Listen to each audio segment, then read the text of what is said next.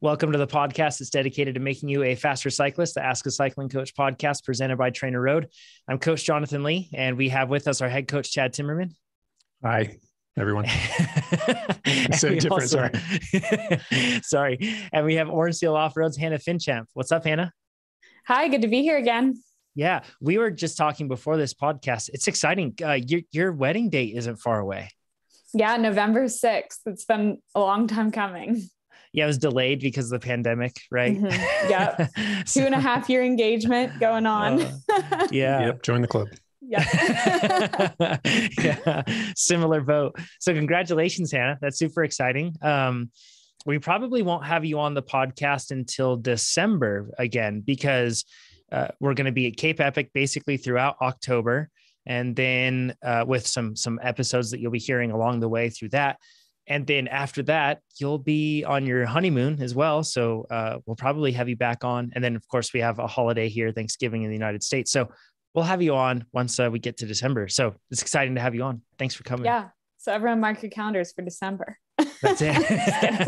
That's it. Yes. You can follow Hannah on Instagram. You can follow TrainerRoad on Instagram as well. You can go, if you go onto YouTube right now, you can see all those links to the different channels, and you can find Hannah, find all of us on there. It's good fun. Chad even has an Instagram, but it's kind of like an Easter egg if you can find him. And if you find him, I'm not sure Chad spends a lot of time logged into Instagram. So last time was probably beers with Chad. Yeah, so, it was. Yeah. Yep. I want to mention one thing really quick. Well, first of all, we're going to talk about athletes, insulin, carbohydrate, the relationship that exists between all of that today.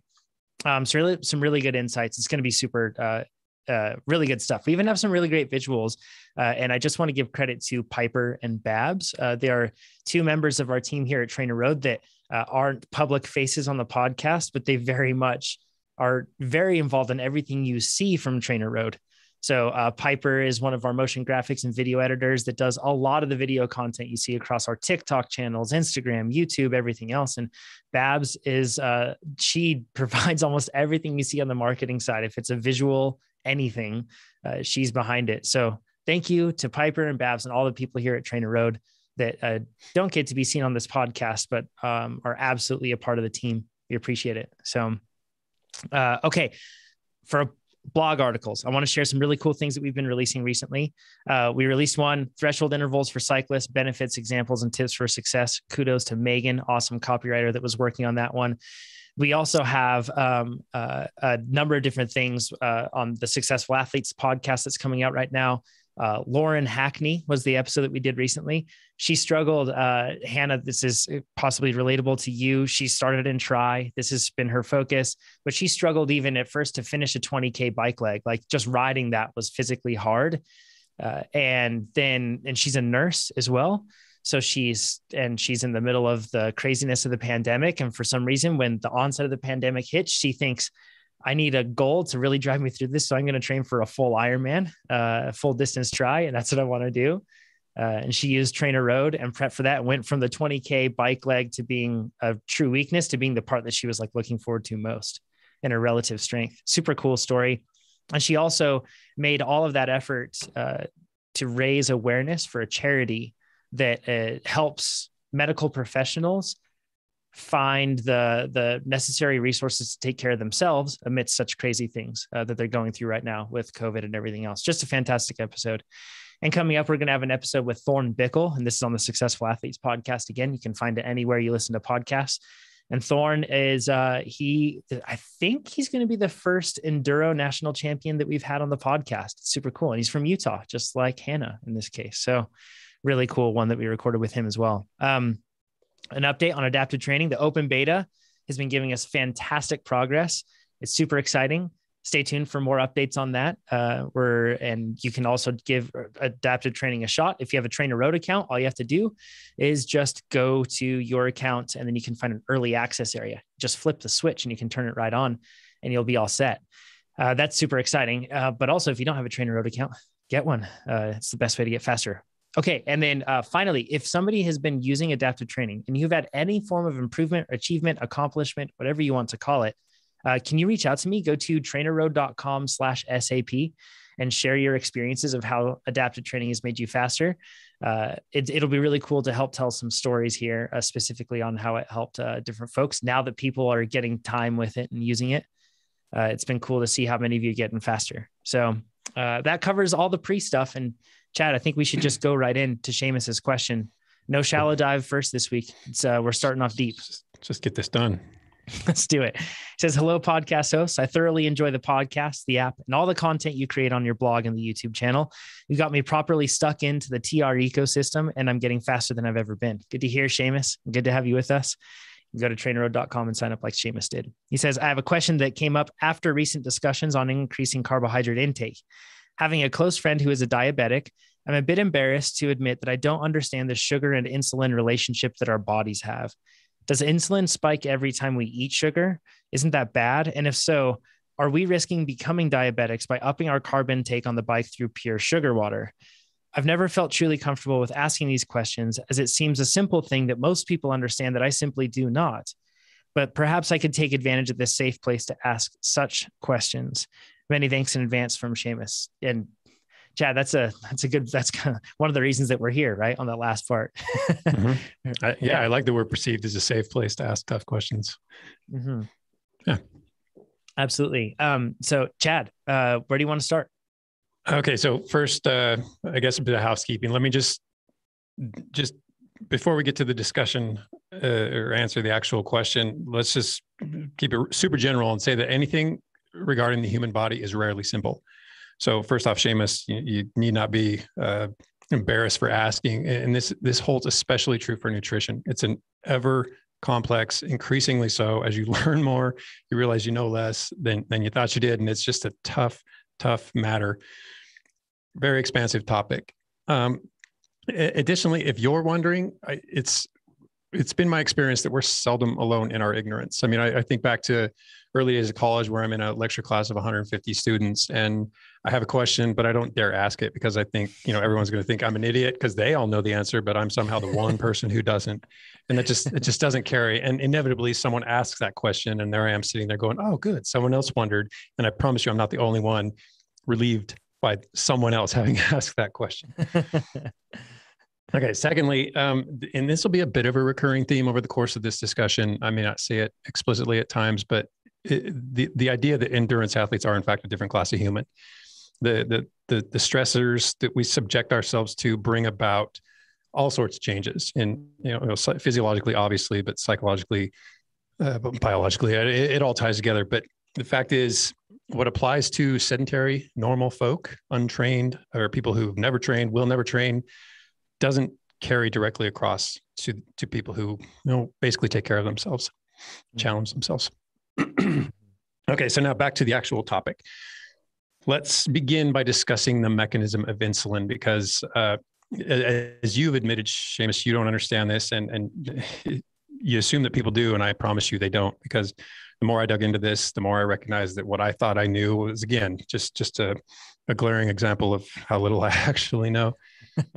So for the sake of this discussion, we're going to kind of reduce insulin to a storage hormone.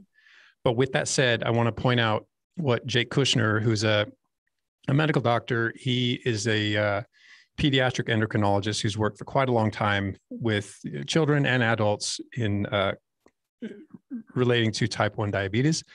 He also knows quite a lot about type 2 diabetes as a result of that, of course, and just metabolic disorder in general.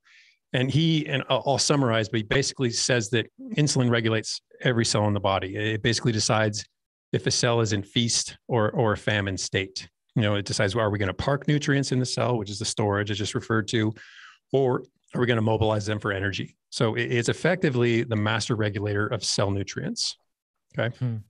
So as long as we're clear on that, it's really easy to move forward and understand the importance and the impact of insulin.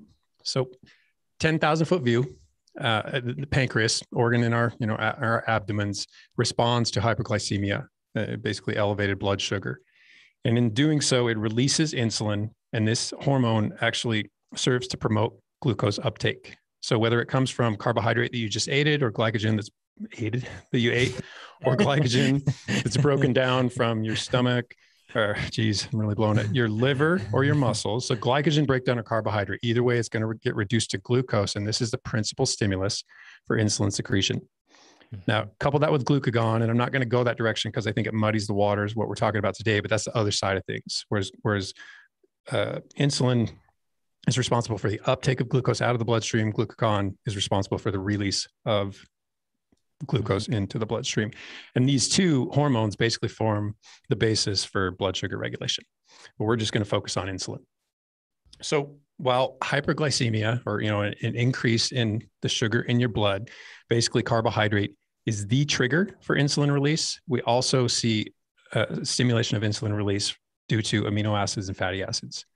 So the point is simple, just all macronutrients impact our insulin activity. Now, on the outside of the cells, we have insulin receptors. So on the cell wall, insulin receptors. Inside of the cell, we have glucose transporters. And we're just going to keep it that simple. So insulin binds to these receptors in a healthy adult with proper metabolic function, or a healthy person. And then the insulin binds to glucose. And then the insulin signals to the glucose transporters inside of the cell to translocate, move from the inside of the cell, create a bridge to the outside of the cell so that we can bring glucose into the cell. Okay. So we're going to focus our spotlight on the insulin dependent uptake in the muscles, to some extent the liver, but basically the muscles and the fat tissue, the adipose. Okay.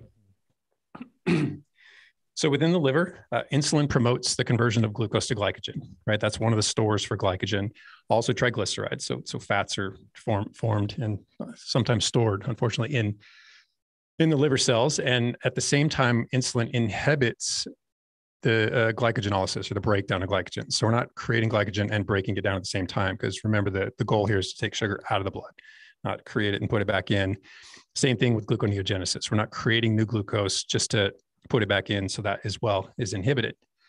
Now within the fat or the adipose cells, it's pretty similar. It promotes glucose uptake, promotes the formation of triglycerides. Got to store that fat, convert glucose to fat, store it, and it inhibits the breakdown of fat. So it inhibits lipolysis.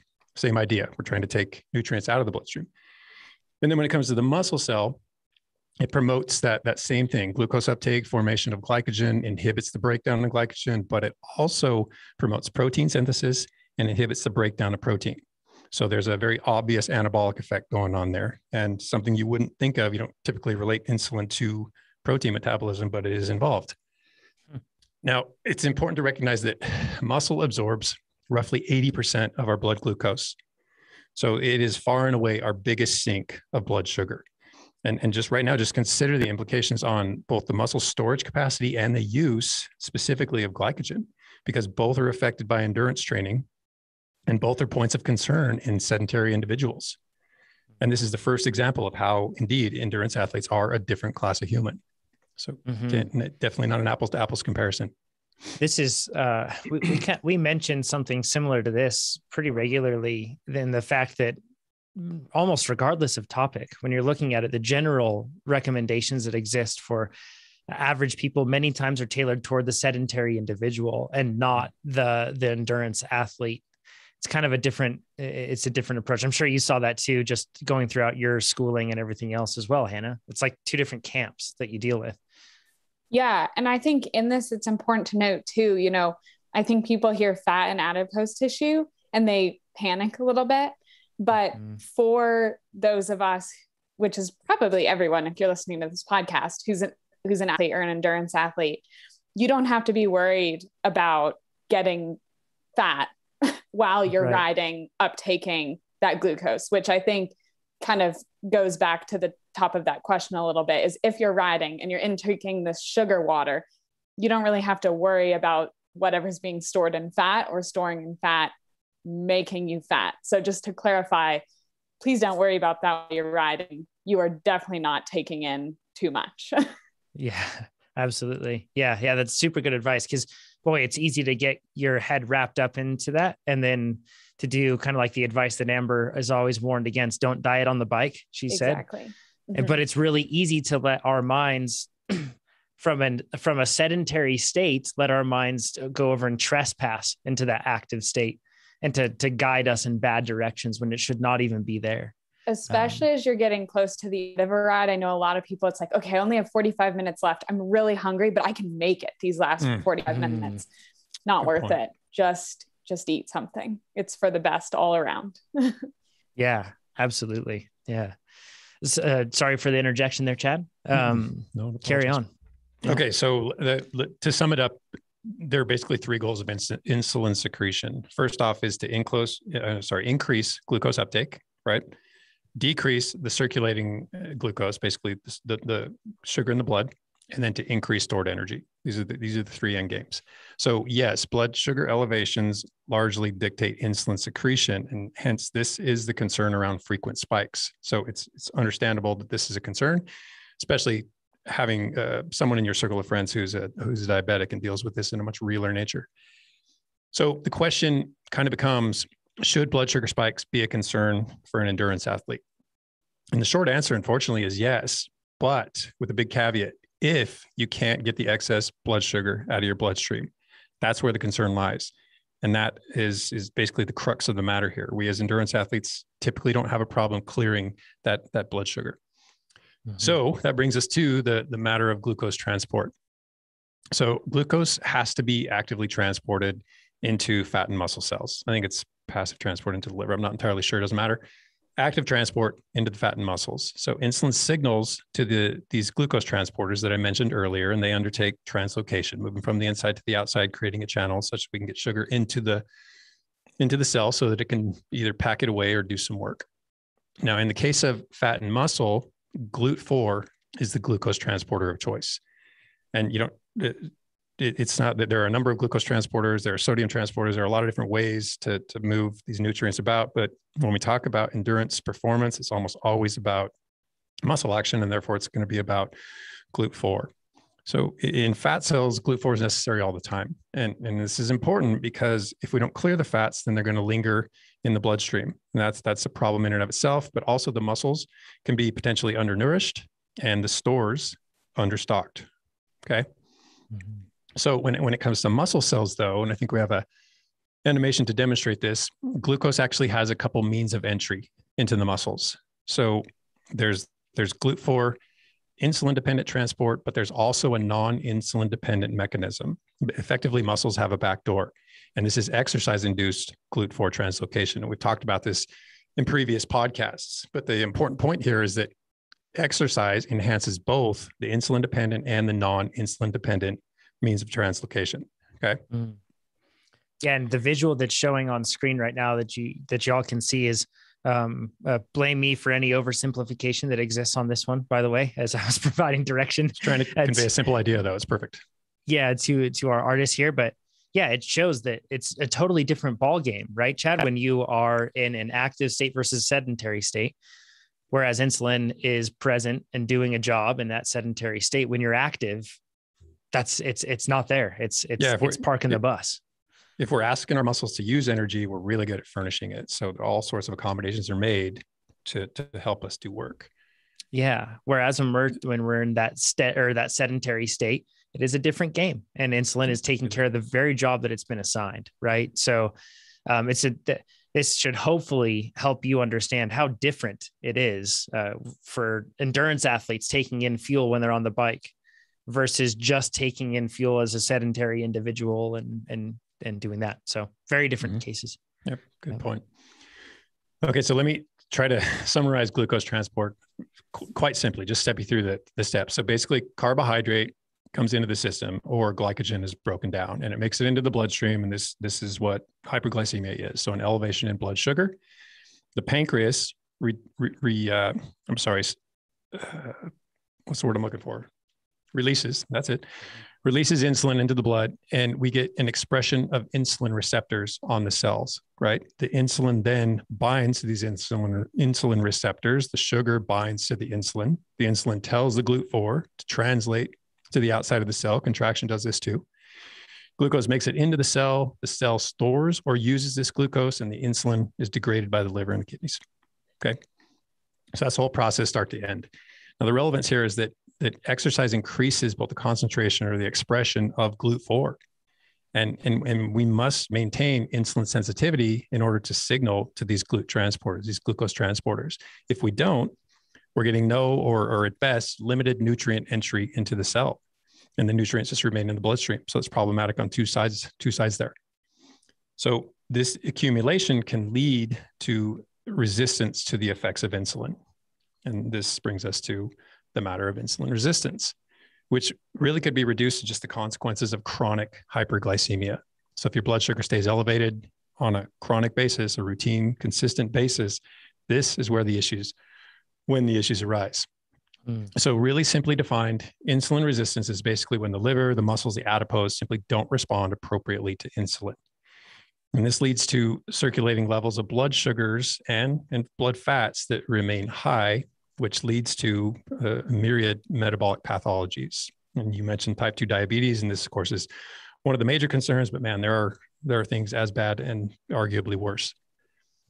So quickly, just to distinguish between type 1 and type 2 diabetes, type 1 is when there's a lack of insulin due to an autoimmune disorder. So basically the body doesn't recognize and therefore attacks the beta cells in the pancreas, and insulin production goes down, and can eventually quit entirely. And insulin has to be introduced into the system exogenously. It has to come from outside of the body. Whereas with type 2 diabetes, this is simply an overproduction of insulin.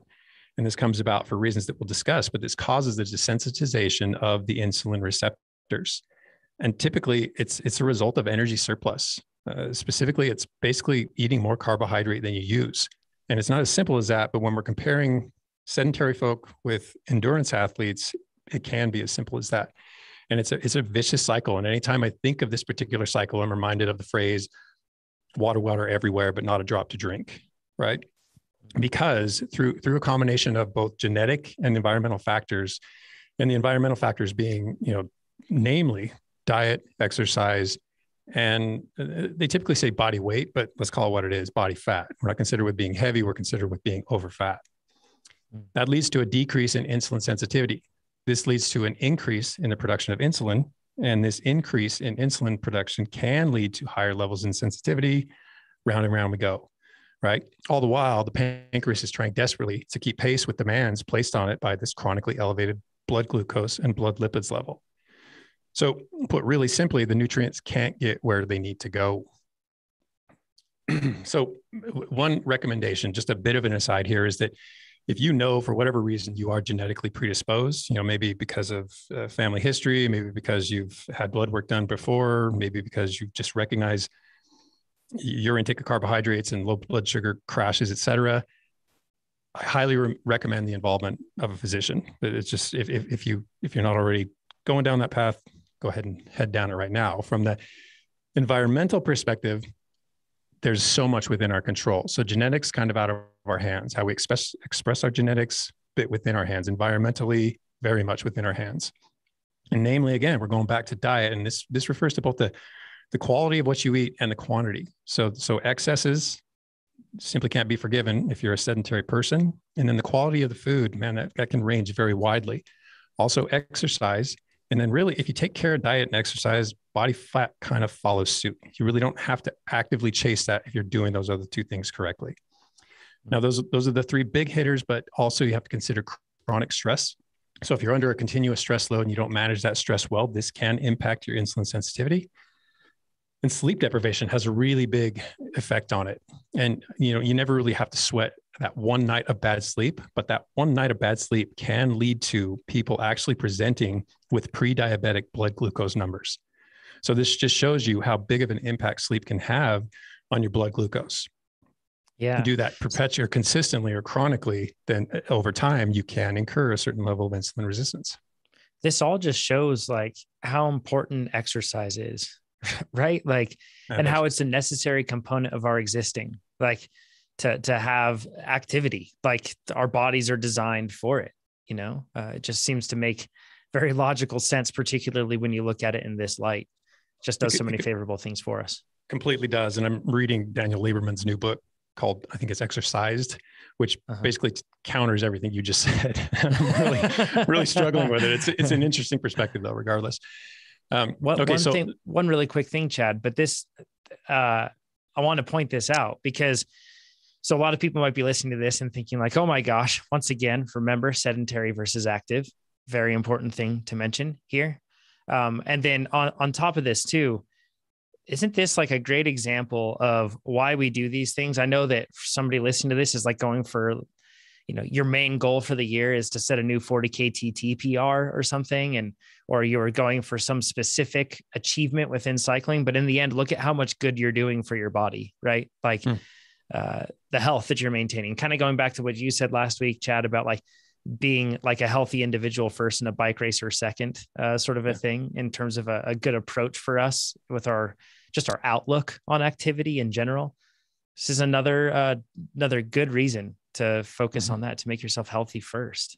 Yep. Yeah. I think it could also be worth just super briefly in the simplest way possible, explaining a little bit of what your body has to go through if you don't give it that sugar, like having to go through finding energy through gluconeogenesis or something like that. Is that something that you're able to touch on just in a sentence or two? I can say that if we effectively malnourish based on the level of activity that we're inflicting on ourselves or asking of ourselves, that the body has coping mechanisms. I mean, it'll find energy from different places, but eventually those places peter out.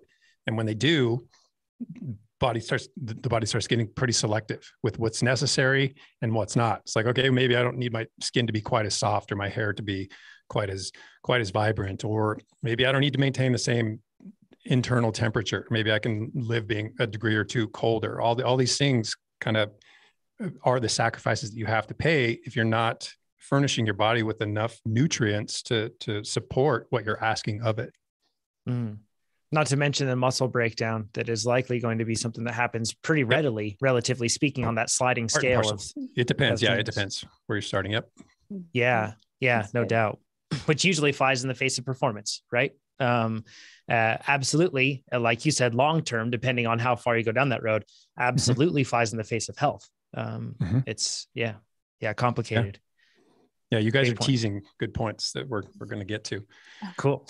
Okay, so look at us. That's good. Good conversation. Okay. So just a few more scary aspects of insulin resistance. First, it affects many different types of tissues, and we're going to limit this discussion, but muscle. If you have limited blood glucose entry, then you're going to get reduced stored energy, which is basically going to manifest as low energy, right? Reduced work capacity for us as athletes, and effectively undernourished muscles. When it comes to adipose tissue, we get desensitized to the effects of insulin, and that leads to higher serum triglyceride levels, or really fat levels. So higher fat in the blood. And I linked to an article there on how exercise actually alleviates lipid-induced insulin sensitivity, just as a bit of a hopeful aspect to everything that seems pretty negative, and is, but hang in there. Intramuscular triglyceride stores, so the fat that we actually store inside the muscle, is potentially harmful in sedentary individuals, but it actually is a boon for endurance athletes. And this is something that's termed the athlete's paradox. And I linked to, I think, a revisit of the athlete's paradox. But basically, I think it just boils down to the fact is we use them and we thereby maintain their utility. It's the whole use it or lose it idea. Fat in the cells when we're not, or in the muscle cells or any cells when we're not using it, not a good thing. But if we're utilizing it, it's an energy resource. And then brain, I'm going to touch on it just ever so briefly, but when you have compromised glucose uptake in the brain, you effectively have malnourished neurons, right? Malnourished brain cells. And this has been repeatedly scientifically linked to numerous mental disorders, some of the scariest ones. Then this will get brighter, I promise. There's one major threat. Another major threat of insulin resistance is that it can pave the way for metabolic syndrome. And undoubtedly you've heard this before, but it plays its part in helping you fulfill a certain number of criteria. Check so many boxes and you qualified for that distinguished description. You have too big a waistline, and that ties back to visceral fat, really. Blood pressure, I'll touch on that in just a second. Elevated blood triglycerides or blood fats, just talked about that. Low HDL. So if you don't have those high density lipoproteins floating around, you can't really suck up cholesterol out of the bloodstream as well as you might. And then fasting blood glucose, which is what we're talking about here. And I'll use this as an example of how you would check that box in the case of metabolic syndrome. So if you have chronically elevated fasting blood glucose, and typically this is measured via HbA1c, and I know that measures come under a bit of criticism, but man, it's so widely used. I have to believe there's something to it because it's oh so relied upon. But this can give you an insight into your current level of insulin insensitivity. And all it is, it's a measure of glycated hemoglobin. So we know hemoglobin is the protein on our blood cells that binds oxygen, delivers it to the cells. Well, this hemoglobin can actually get glycated, which is basically sugar coated. And they can measure that level of sugar coating, and they can tell you not what your blood sugar is in the moment, but what your blood sugar has been over the past 80, 90, 100 days, because that's roughly the life of a red blood cell. So if this fasting blood glucose measure, this average measure over so many days falls in the ballpark of 100 to 125, and that's, excuse me, milligrams per deciliter. So milligrams of glucose in a deciliter of blood, or if you're measuring millimoles per liter, it'd be 5.6 to 6.9. But if you're in that bracket, you are designated or classified as pre-diabetic. If I'm just a little above that, so now you're 126 milligrams per deciliter or 7.0 millimoles per liter, then you're classified as diabetic. So, how do we combat this? Simply maintain your insulin sensitivity via, again, exercise, diet, weight management, stress control or stress management, and sleep, proper sleep. Chad, stress management, this one just keeps like ringing an alarm bell for me. And I kind of wanted to talk about how each of us manage stress. And we don't have to but yeah, how do we, each one of us, Hannah, what do you do when you feel stress accumulating? How do you manage that personally for you? Yeah, I think that's a super relevant question this year. And I think something this year being this COVID year, which is now more than a year, I think for me, the biggest lesson that I've learned is it's constantly changing, and that's okay. What served you at one point for stress management might not serve you at another point for stress management.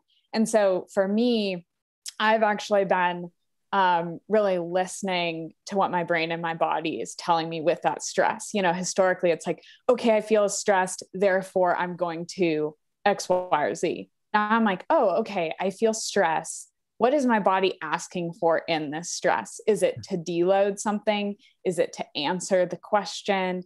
Is it to find a way to actually ignore it for the time being? And then kind of the answer to those questions lead me down different paths. It might be journaling, it might be research, it might be, going to sleep early. And so I think for me, it's really been listening to which path I need to go down to acknowledge that stress and say, hey, I'm stressed. It's okay. Everybody's stressed. Now we will do about that. Mm.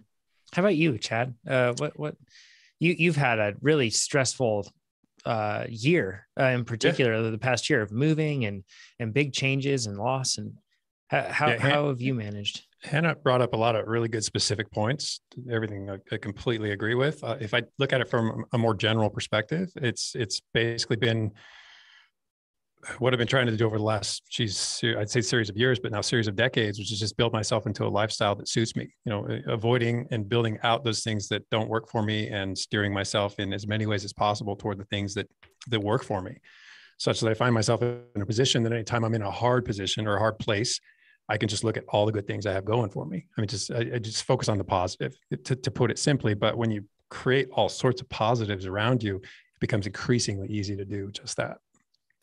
That's a really good zoomed out view. I'm not sure I really have anything productive to add to this. I think I struggle with managing stress. I tend to, when I have a source of stress, I just think I want to directly address and solve that and remove it. But in many cases, I simply can't. Right. So then that persists.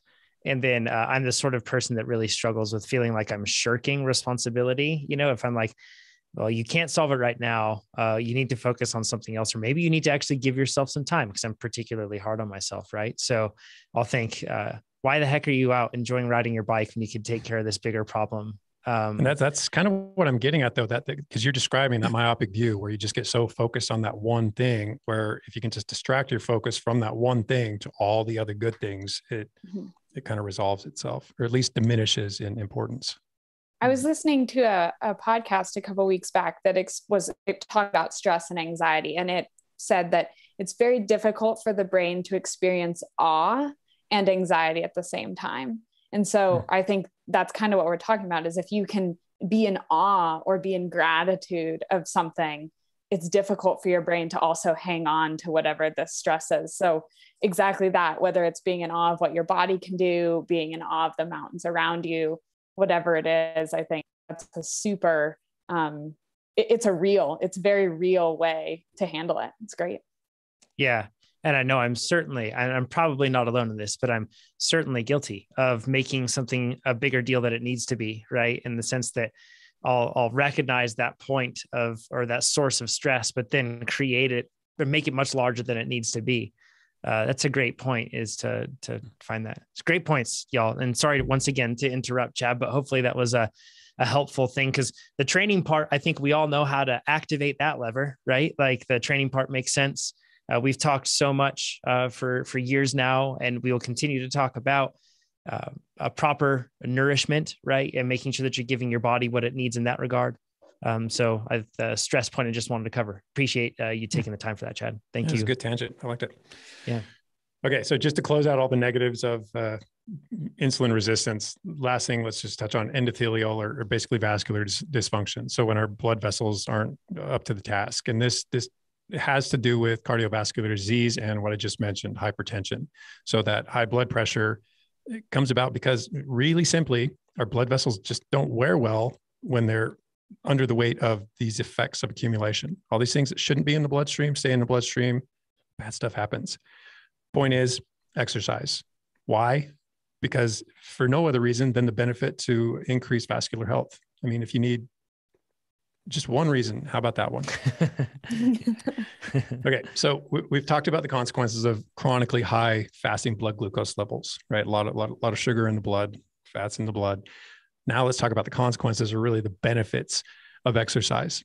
So the single most commonly recommended course of action in the face of metabolic disorders, ask any physician, they're going to steer you to exercise. It's the easy get, but it also basically covers a lot of bases. And there's no shortage of studies on the exercise benefits for type 2 diabetics. Since this was mentioned earlier, I looked at 5 studies in particular and a meta-analysis and review. And the point simply is that if exercise improves insulin sensitivity in type 2 diabetics, well, what's it going to do for people who are less metabolically deranged or in a better, more healthful state? So some studies, more encouraging matters on what is really an easy topic to support in the literature, because it just is of particular interest to us as endurance athletes. Is going to be one study that looked at the benefits of high intensity interval training and sprint intensity training. And it showed that these are widely favored, but not unanimously. A 2020 study also pointed out, and they looked at obese adults, but moderate intensity continuous training versus the high intensity interval training that we're so accustomed to had the same effects on insulin sensitivity. And then also the moderate intensity in healthy subjects, positive effect on insulin sensitivity. Another study looked at just exercise snacks, is how they termed it, but just little bits of exercise throughout the day. Again, really positive effects on sensitivity to insulin. Another study looked at insulin sensitivity effects on a single bout of exercise and how they persist anywhere from 2 hours to more than 72 hours post. So these aren't just short-term effects, they can really carry. Insulin sensitivity can respond really quickly to exercise. And I linked to a study on that particular matter where they looked at athletes, they might've been untrained, trained, I don't remember, but people following 10 days, well, they were trained, 10 days of detraining, and they did a single bout of exercise and it restored their insulin and glucose responses to the trained level. So where they were 10 days prior, stopped training for those entire 10 days, did one bout of exercise, right back on track. So it's very responsive. Reduced visceral fat led to an increase in insulin sensitivity. So news to no one, visceral fat's not good for you. Get the weight off your belly. Another study, increased VO2 max has a positive correlation with insulin sensitivity, but other studies showed that there are a lot of ways to increase your insulin sensitivity without affecting your aerobic capacity. So you don't have to chase improvements in insulin sensitivity via improvements in VO2 max. Exercise, yeah, I still believe that's part and parcel, but it doesn't have to mean you elevate the playing field. Were these studies done on athletes or sedentary individuals? I'm sorry, I might have missed that. Is a mixed bag. So, and I linked to all of these. I mean, it goes from everywhere from untrained to obese to type 2 diabetics to, I don't think I did any highly trained, but there were definitely trained athletes in there. Mm-hmm. When I was in college, I had to spend some time working with a physician. And when people with metabolic disorder would come in, she would obviously recommend exercise.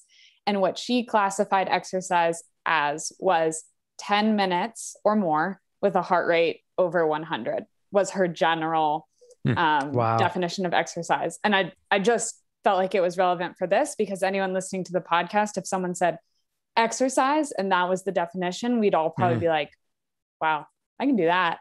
That's pretty easy. So it's just interesting. It's all relative. It is.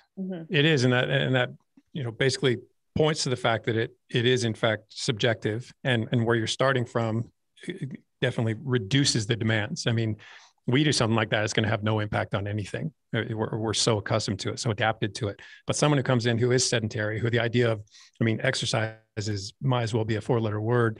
They are going to hear things differently. They need to be baby stepped into the process. They need something that introduces them to the positive possibilities of just doing a little bit of work. And that's not to say too, Chad, that, so you even shared there about the athletes, following 10 days of detraining, they can have changes in their insulin sensitivity levels, but it also doesn't take long for them to get back to that as well. Sure. So I don't want to instill a fear in anybody where you feel like I can't take time off the bike because I'm going to, and it's nothing that dramatic at all. Not at all. But if you are taking time off the bike, you obviously don't need to follow the same diet. You're not going to be jamming carbohydrate bars and sugar water and gel blocks and all those things into your system sitting on the couch. Yeah, I don't casually drink sugar water. Most of us don't. Most of us don't, but I have a point coming up. Then again, what is a soda? Yeah, exactly. Right. That's what soda is. But I don't like thinking about that. Once again, because I think that athletes will have to have, all of us listening to this, will have to have this repeated to us constantly, many times in our heads here as we listen to this, sedentary versus normal, and think about the separations that exist. You wouldn't casually sit on your couch and just eat gels and your high carb mix, right? Like that's probably not what these athletes are doing. So yeah, just keep that in mind. The separations. You beat me to a point that I'm very eager to make. Let me close this out and say, another benefit of exercise is increased muscle capillarization. So just increased blood flow to the muscles. This too has been demonstrated to have an improved muscle or improved impact on muscle insulin sensitivity. The point is that exercise can impact your insulin sensitivity in many favorable ways. So exercise. Okay. Now with all this in mind, basically what we're just talking about, exercise is not a free pass to eat anything without compunction. You do have to consider the duration of your exercise. We think I worked out today, I can eat whatever I want. Well, you did, but how long did you work out? How much work did you actually do? Maybe you did 1 or 2 hours, but the other 22 hours, there's a lot going on in those 22 hours. There's a lot of damage that you can do, a lot of hard work that you can undo. So do consider that relativity. Consider the frequency too. How many days a week are you working out, or maybe even times a day? This does grant you a bit of a pass on some days, but those other days, obviously you're going to have to modify your eating habits to some degree. And then the big one is intensity. This is the one that I always land on, because you hear people like Hannah just described, explained, they describe exercise very differently. So if you go out for a brisk or maybe even a leisurely lunch hour walk, or you hop on the bike and you do some VO2 max intervals, distinct differences, right? You ask yourself, what fibers am I tapping? Am I even decrementing those fibers' glycogen stores? What sort of force am I putting out? Because type 1 fibers store less, spend less. So if that's all you're taxing, well, you obviously are going to nourish differently. Low intensity work can and should be predominantly fat fueled, but insulin inhibits lipolysis. We talked about that earlier. We've talked about that 100 times. So hold off on the sugar water or the gel blocks if all you're doing is going for a couple of walks around the block over your lunch hour. So do consider intensity. This is Chad. Can I share just a couple things that have helped me with nourishment in this regard here? Because I've always had a very complicated relationship with food, and trying to navigate that and nourishment has been like really tough. And when you like, I felt like if I trained, then I earned something from on the food side, and I had that relationship for quite some time, and it's pretty damaging and difficult and emotionally hard because you get into these constant swings where you feel like, did I earn something now? No, I didn't. Did I earn something today? Yes, I did. And then I overindulged. Then I feel bad about it. It's hard. We did a fantastic podcast on the Successful Athletes podcast episode with James Dunleap. I mentioned it last week, where he talked about his management of binge eating disorder and still maintaining, the lifestyle of an endurance athlete and how he managed that. And the biggest thing that's helped me with all of that is focusing on quality and just making sure that I'm giving my body quality nutrients, a variety of nutrients. And if I make that my focus and I think of when I'm eating, instead of thinking of it as a necessary task or something that I need to take this in so then I can do this, or because I did something active, I can do this. Instead of thinking it that way, I just think of how can I give my body more good stuff? Mm-hmm. And when I think of it that way, it's pretty hard for me to fuel poorly, in the sense that I'm fueling with vegetables and fruits, but doing so in moderation, because boy, it's really hard to eat, a gigantic bowl full of vegetables. You'll feel amazingly full after you eat something like that. It's pretty tough. So I've found that just focusing on quality and making sure and giving my body what it needs is a really good way to be able to manage that. Because like you said, Chad, it can get really tough if you exercise and then you have this relationship where you're like, I exercise or I ride regularly, therefore I can eat whatever I want. And whenever I want and do all that. And I don't want somebody to develop a complex around that. Right. So perhaps just shifting your focus to giving your body the highest quality that it can get can be I would pose that as a healthier alternative for people to be able to make decisions that you don't feel bad about later on or beforehand with nutrition. So. Yep. And I completely agree. And this is a perfect segue into the take homes. So let's close this out with some actionable items here. First off, and just some information that you need to be information that you need to be reminded of, because that was a heck of a lot of information. So first off, insulin spikes aren't harmful if you're sensitive to the effects of insulin. Okay. That's basically true, right? If you're using the sugar, your insulin sensitivity is high, everything works as it's supposed to work. The magnitude of the impact on your insulin sensitivity definitely depends on your basal state. So if you're coming into this whole process healthy versus someone who's overweight or obese, if you're pre-diabetic or diabetic, obviously it's going to be a different road for you. High blood sugar becomes a concern when it's chronically elevated. So these acute changes or the spikes that you term them, Seamus, it's normal blood sugar insulin response. Okay. Mm-hmm. Sustained elevation, however, or slow returns to baseline, these can be problematic. These could be causes for concern. And then point 4, emphasize the environmental aspects of good metabolic health, namely exercise and diet and the weight control that we've talked about numerous times already. And when you hear metabolic health, don't just reduce it to, metabolic health, that only applies to athletes. No, metabolic health, we're talking about the health of your cells. Cells make up your entire body. So we're talking about health in a general sense. But all of this, to really put it another way, just Seamus, keep doing the things you're probably already doing as an endurance athlete. You're on the right path. And personally, with regards to insulin resistance, I say target exercise above all, because so often exercise is the best medicine, but here it actually drives the other highly controllable factors. As Jonathan just mentioned, high quality foods become part of the picture. They become increasingly necessary as you ask more and more of yourself in terms of performance.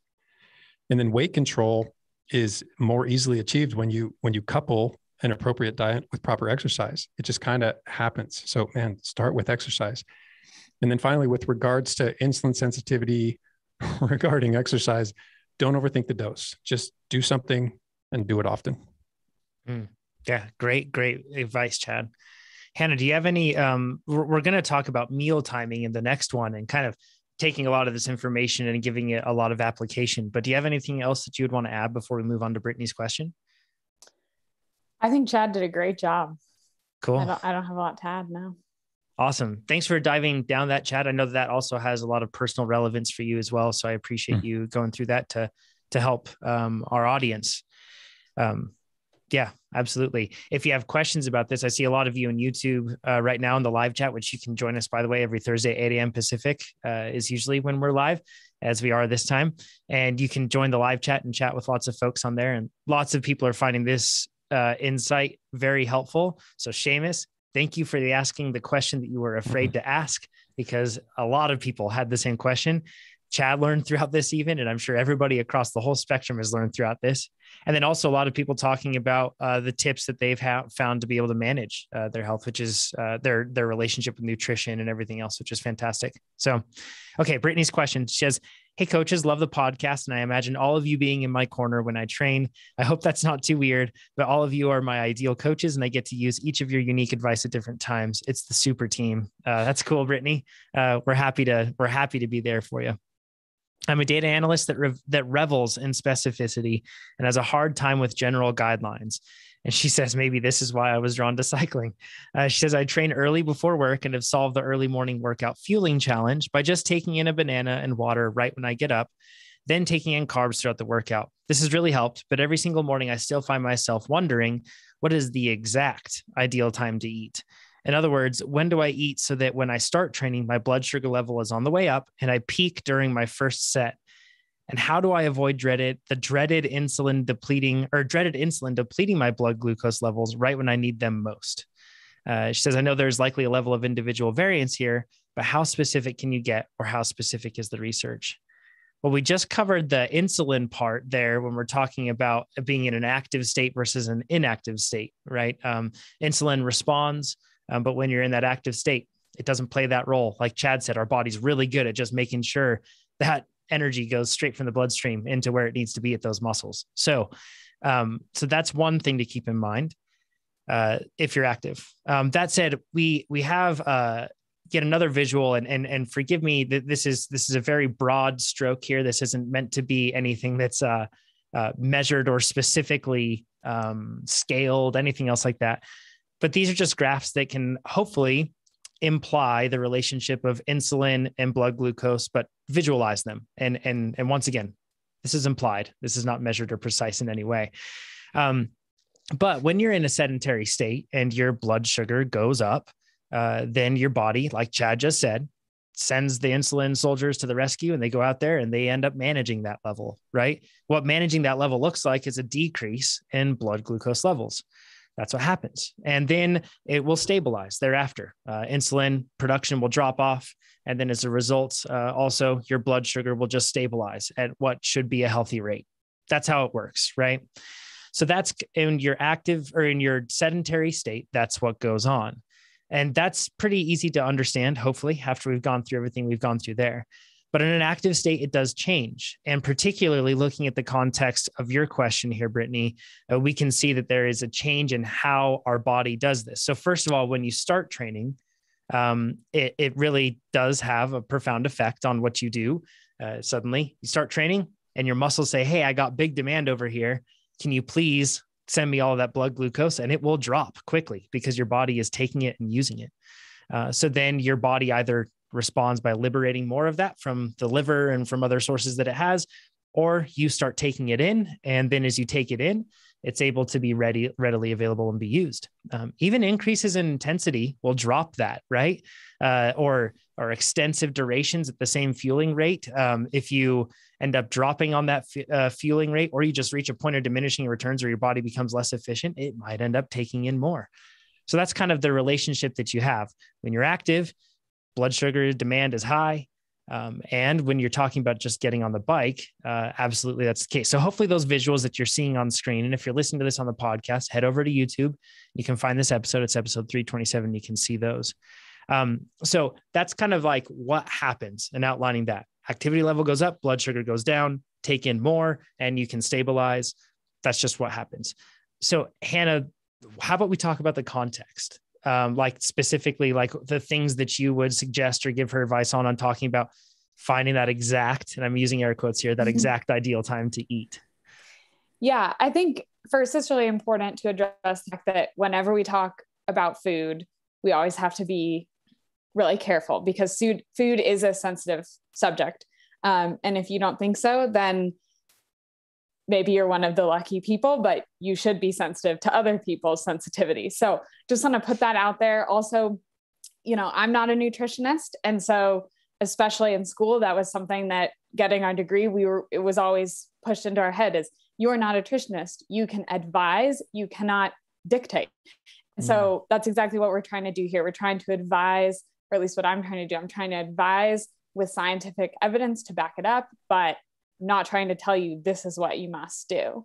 But I also really relate to what you're saying is you like specific guidelines and have trouble with general guidelines. So I want to try and be as specific as possible. And that's, strictly from a textbook definition, what they say in regards to this is you should either eat within 15 minutes of starting your workout, or you should eat more than 45 minutes before starting your workout. And the reason for this is because of what Jonathan just outlined. So when you eat within 15 minutes of starting your workout, it's so close to that beginning of the workout that whatever that food is going to do will change by the workout no matter what. So when you start your workout, your body's going to say, okay, we're using this, it's going to decline. And then hopefully you'll either give it something or your body will mobilize for energy, mobilize the stores for energy, and it'll start to rise again. So you'll see that no matter what. If you eat more than 45 minutes before, same thing, you'll get that, you'll have that spike, decline, and then start to stabilize again, and then you'll start the workout. What you want to avoid is that range between 15 and 45. And the reason for that is because that's where that decline is going to be. That's where you're going to feel kind of lethargic. And so if you hit that point, not to say that you can't train or that it won't be a good experience, but it might just be a little bit harder in general, just a little bit harder, and also harder mentally, because you might have that food and then be like, oh, why would I train now? And that could just simply be a result of what your blood sugar is doing. So for your specific guidelines, I think that's a really great place to start. But that said, gosh, like it is really hard. And you said that you like to train in the morning. And this is something that I can relate to a lot, because now I've seen both sides of it. Now as a professional athlete, I can train any time of day, whenever I want. And it's actually my job to time my nutrition around that. And so that's something that I think about every day. Okay, I'm going to eat this time, I'm going to train this time, and I get to make it as perfect as possible. When I was in college, I was on the bike before 6 a.m. almost every single day. And I remember professional athletes, that cohort saying, so if you're on the bike at 5:45, does that mean you're waking up at 3:45 to eat? And it's just like, I mean, what do you think? No, please don't do that. It's unnecessary, and that's where perfection perfection might not be the goal. The goal is to do the best with what you have. And so that's where, once again, this rule, this guideline, rule, whatever you want to call it, can be helpful is, if you're going to wake up,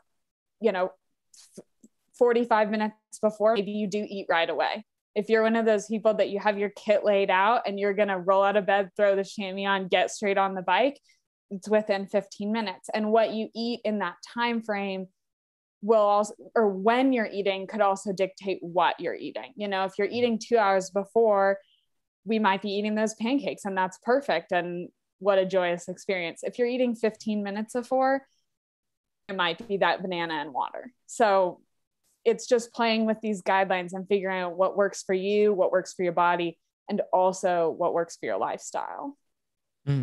Yeah, great advice on that. And probably answering a lot of questions proactively that athletes have about fueling early morning workouts and getting up crazy early to do so. Chad, what do you have any thoughts to share on this one? Kind of the concept of timing it and everything? I do. I just kind of want to shine light on the inherent complexities of trying to be exact, because it's like chasing perfection, trying to be hyper specific. It's a tall order. So I mentioned Jake Kushner earlier, the pediatric endocrinologist, and he was in a podcast with Peter Attia I listened to a while back, super informative. But a couple of things he mentioned that I jotted down. First off, there are some 40 factors that can influence blood glucose. So I mean, it's being affected from a number of different angles. For example, different food compositions. So the comparison between, you can talk about carbohydrate, but starch versus refined carbohydrate, tremendous difference in how it impacts your blood glucose or your insulin release. Ground beef versus steak. I mean, something as simple as just a change in the, what I term format. Omega-3 polyunsaturated fatty acids versus saturated fats. Again, different impacts on blood glucose, insulin delivery, or insulin release. So this is kind of a matter of quality, but also, again, format. Additionally, different intake order. So if you chase a salad with pasta versus chasing pasta with meat, different things happen. It's different rates of energy release. The reason being is that these different macronutrients have different rates of gastric emptying. So if they empty at a slower or quicker rate, they make it into your bloodstream at a slower or quicker rate. And then all of these things are potentially variable between individuals. This is probably not news to anybody, but if you look at the insulin index or the glycemic index, or you look at the glycemic load, whatever, if you look at how this should impact you, how it impacts you can vary drastically from how it impacts another person. I mean, I always talk about like white bread being the more bioenergetically available than table sugar. Not for everybody. It doesn't hold true. Some people just don't see the same effect. And then it's potentially variable within the same individual. And this is what I found really interesting, is that an identical food can have different insulin response. And this comes back to other variables: stress, sleep, exercise. And there are a lot of things that can impact how that same food interacts with your intestinal system and your metabolic system. So all of this basically steers me and any data scientist or data analyst back to continuous glucose monitoring. So CGMs. I mean, if you want to get hyper specific, you can't have snapshots. You have to have continual feedback. You have to be able to observe trends. You have to be able to see how one thing affects you and you alone, and then build a database. It's a ton of work. And frankly, I think in a lot of cases, it's unmerited. It could be tremendously beneficial. And I do recognize that there are definitely use cases. Athletes, endurance athletes competing who have type 1 diabetes. Absolutely. You have to very closely manage your blood glucose at all times. People on professional teams, I mean, we're trying to find chinks in armor, right? They're trying to find the little things that they can improve. Well, maybe CGM can lead them to new insights. Absolutely. I think for most of us, it's a bit excessive. Interesting, absolutely. Useful, very probably. Necessary, absolutely not. But I'm super keen on it myself. Yeah. If I could share an anecdote in that regard of my experience with using CGM or continual glucose monitor and looking at everything from a training perspective and everything else, it's really hard. Like you said, Chad, it's really, really complex. And even from one day to the next, if you eat the same thing, which I have done, I've like same exact food, tried to time it the same, but life inherently inserts variables of different levels of stress or activity or anything else. You might still 16 minutes, trying to pinpoint it at 16 minutes and 30 seconds of the exact time to do it. You're more looking at like, okay, is it within a half hour? Hopefully, like, how can I pin this down? I really like that window that you shared there, or those two windows of 15 and 45, and kind of shooting for that, because it's really complex. And like you said, layering is different. So when and first of all, too, I think that there could be, it can be difficult to manage your relationship, a healthy relationship with food, with CGM, continual glucose monitoring, because that could cause you to read into the data more than what needs to be read into, and a whole lot of stuff. But, when blood sugar goes up, and then it comes down as insulin responds, and then it stabilizes, or when you're in an active state, it changes. All that stuff can be really interesting. But I can validate what Chad has said personally in saying that the order of the food that you eat matters. I can also validate the difference between things like white and brown rice. White rice, I see a much more rapid uptake in blood glucose levels. And then kind of like an equal and opposite insulin response usually is what exists to everything that I take in. So it seems. And if I take in something like brown rice, it's much more gradual, and the drop off is also more gradual. If I take in more fructose, it tends to actually strangely seem like things are more sustainable. If I take in more glucose in proportion, it tends to spike more. So there's lots of things that I've figured out by that, but it certainly hasn't made it so that in this case, Brittany, I feel like 16 minutes and 32 seconds is my magic time. What it has done is just prompted me to follow the advice of Hannah, where I'm like, oh, okay, my workout's coming up. I should take something in 15 minutes beforehand. That's a good thing to do. And then when I get on the bike, it's just reminded me to take my own advice more, which is make sure you're fueling constantly. It's not like it's not like it's opened this vaulted door where I've been, waiting to find out all the information behind it. It's just basically like, hey, all the general advice that you hear from folks that are science-based, it turns out it's really good. You should follow it. So that's kind of my experience with it. It's been interesting to measure it and to see what I've learned from it. But Hannah, this is also somewhat dependent too, right? I mean, for cycling, it's pretty easy to take in. And for some folks like Nate, I feel like Nate could eat like a meat lover's pizza on the bike and be okay. But in cycling, it's a bit easier than like multi-sport stuff. And you have a history in tri. How have you found meal timing, or just taking in food differently depending on that? Yeah, I think this is such a funny subject. When I thought about bringing this up, I was like, yeah, of course we need to normalize this. And now that we're on this huge podcast, I'm like, oh gosh, we're really going to talk about this. But I think that it's really important to talk about, because at least for me, I spent 10 years racing triathlon, and then I switched to cycling. And that transition, I feel like was easy, because all of a sudden, I felt like nutrition for triathlon had to be a little bit more delicate. And then as I transitioned to cycling, I discovered more and more things that my body could actually handle while on the bike.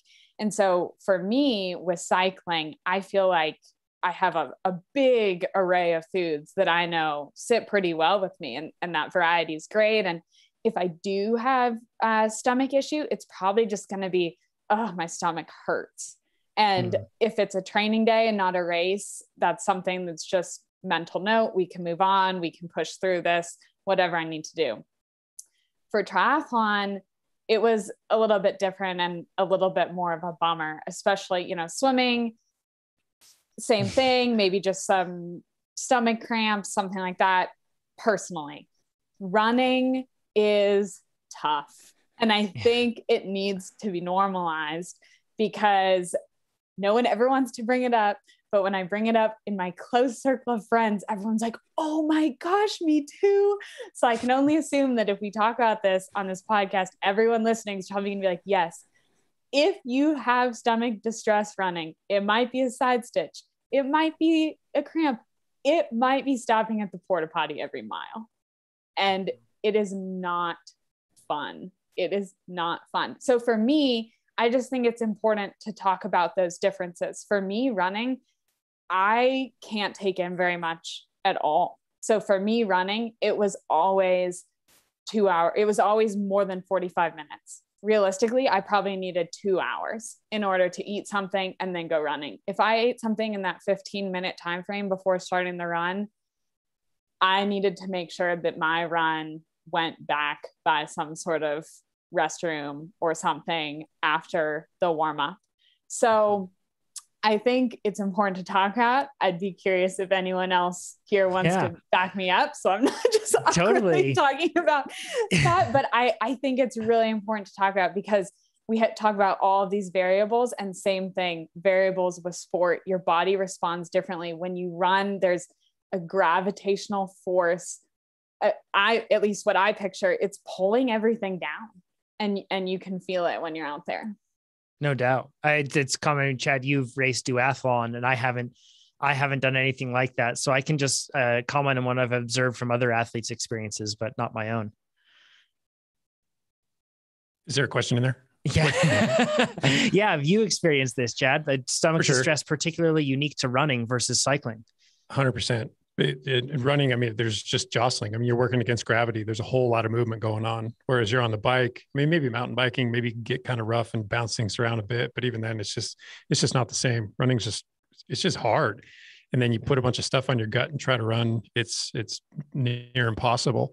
I mean, I found that I regret it, but I can eat close to a ride and still get through the ride. I can even do a reasonably hard bike workout, having eaten pretty recently.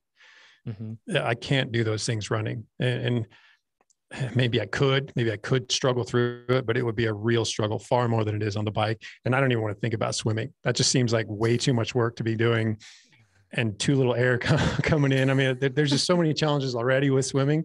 I don't want to introduce that one also. Yeah. Tell me about it. Swimming, man. But this is why they have a lot of porta potties at every aid station in an Ironman, right? It's not, and it's not because you're the only one suffering from it, and they've got 17 porta potties for you to choose from. It's because everybody goes through that at Ironman World Championships, right, Chad? When we've been there and we've been watching it, folks are going in and out of those at the world championship level. These are really high performing athletes, and it's common for them to experience this. I shouldn't say common, but it's not uncommon for them to go through a situation where they experience it. It happens.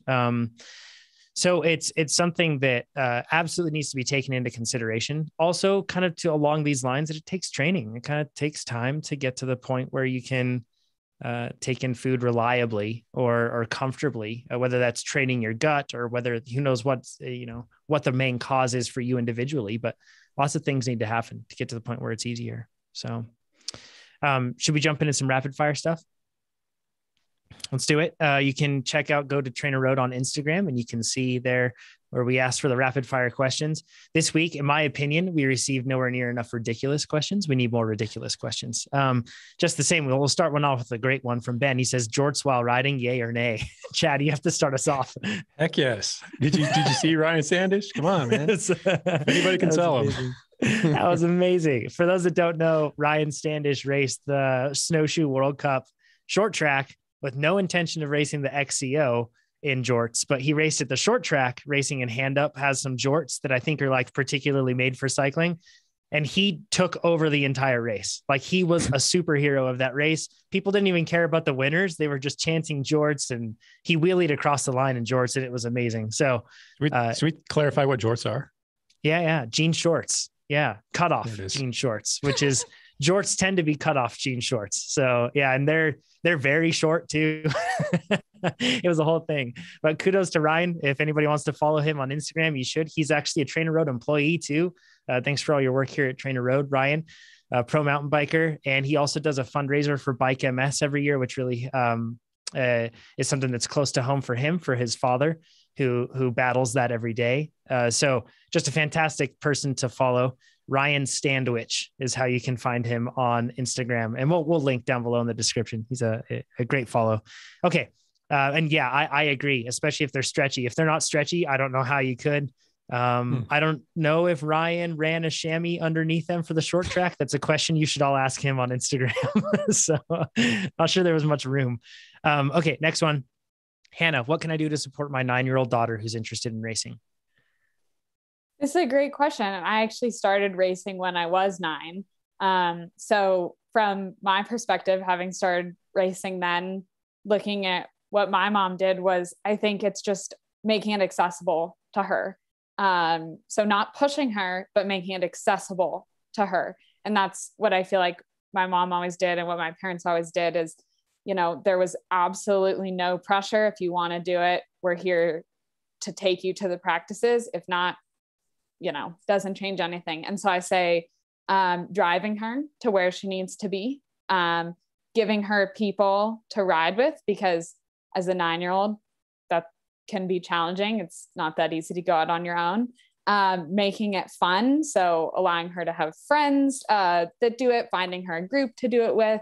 And then, letting her decide when to ride and when to race. And one of the ways I think you can kind of differentiate pushing her to do that, since you have to supply the access versus having her do it, is letting her know that there's an opportunity to ride, asking her whether or not she wants to do it, and then see if she brings it up one more time. And if she brings it up that extra time, she really wants to be there. So, hey, do you want to do this race? It's, 2 Saturdays from now. Yes, I do. If she brings it up one more time after that conversation, boom, she really wants to do it. And that's so exciting. And I think that's a great way to make sure that it's really her goal. And then you just get to support her in that. And that's really fun. That's great advice, Hannah. Mm-hmm. Fantastic. From a parent expressing that to you, thank you very much. The next one, how bad is it for mountain bike tires to be used on long rides over the winter? I can personally answer this one, Hannah. I don't know if you ride your mountain bike on the road a lot. I do. Yeah, they wear down. But in my mind, I kind of get excited about that, because then it means they're faster because there's less knob rubbing against the ground. So like I have a few, if I ever end up doing Leadville again, I have a few Aspens that are kind of like worn down to almost be buttery smooth in the middle. And I'm like, man, that would be a fast tire.